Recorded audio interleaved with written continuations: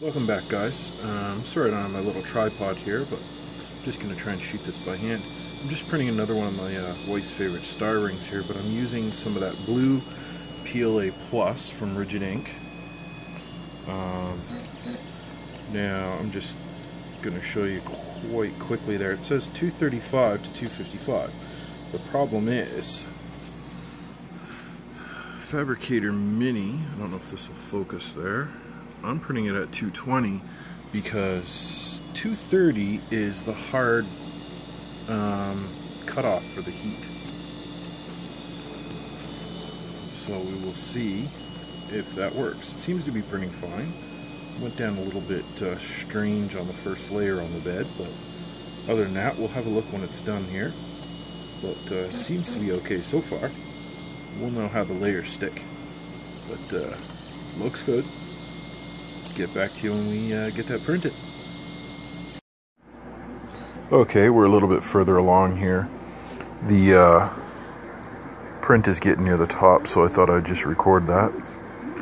And you can see here, it ran that support up the middle.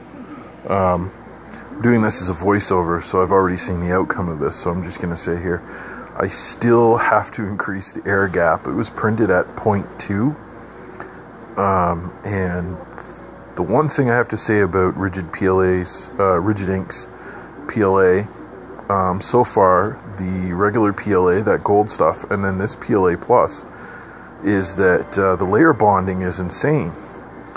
You really got to watch your supports. They need quite a good gap, some cool down to allow the support to be just a support.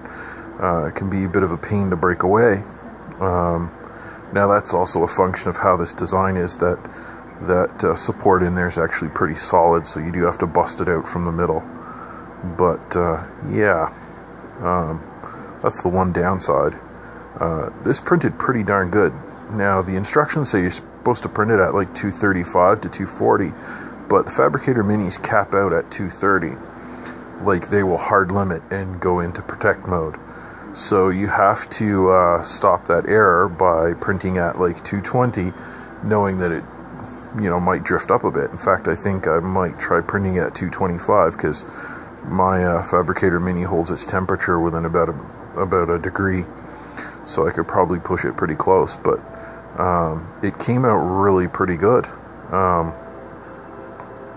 The one thing, the brim also suffers for some pretty strong adhesion to the bottom of the part, because I printed it just with a brim for a very smooth bottom, and it sticks way too much. Like, it's probably just a gapping. I'm gonna have to check a gap on that, but it's only easy to clean it with a knife, so it's not a problem there. But anyhow, this is gonna finish up in a minute here.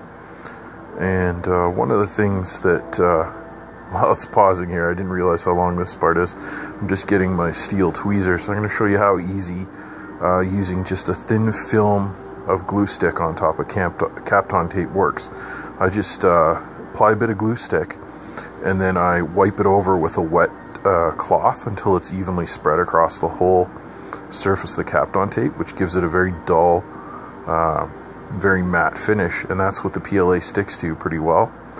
And then once the part is cooled, so as you can imagine, it's pretty cool now. I mean, it just prints, so actually it's still pretty warm, but once you get a little bit of the edge of the brim lifted up, it doesn't take too much to make it pop off. In fact, it's going to pop off here in a couple seconds, and you'll see how easy it comes. There, that's it.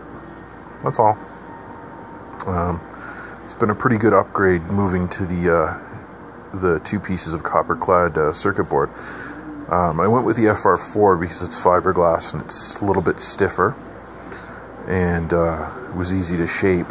And here I'm just going to spin it around and show how smooth the sides are and how smooth the bottom is. Like, that's pretty darn good finish. And then I'm going to, off camera, I'm going to smooth that out.